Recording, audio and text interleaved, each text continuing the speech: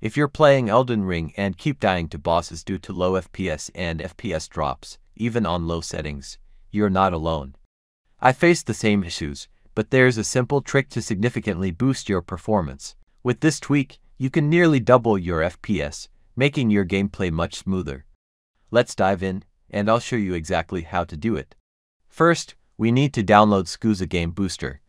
Open your web browser and go to scusagamebooster.com. Click on the Download for Free button to get the app.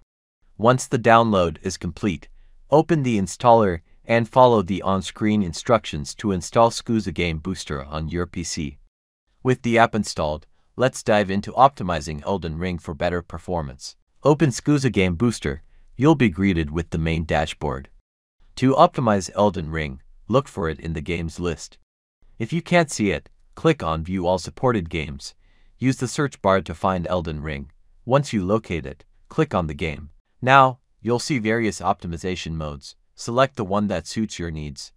For this tutorial, we'll choose the Potato Euro mode, which disables shadows and grass and includes many more optimizations to give you a massive FPS boost.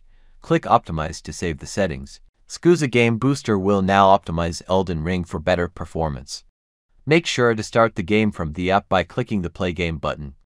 Otherwise, you won't see any difference in FPS. You can see a significant improvement in FPS, making the game run much smoother and boss fights much easier. And that's it. You've successfully optimized Elden Ring using SCUSA Game Booster. Enjoy your improved gaming experience with higher FPS. If you found this video helpful, make sure to hit the like button and subscribe for more gaming tips and tricks. Thanks for watching, and happy gaming!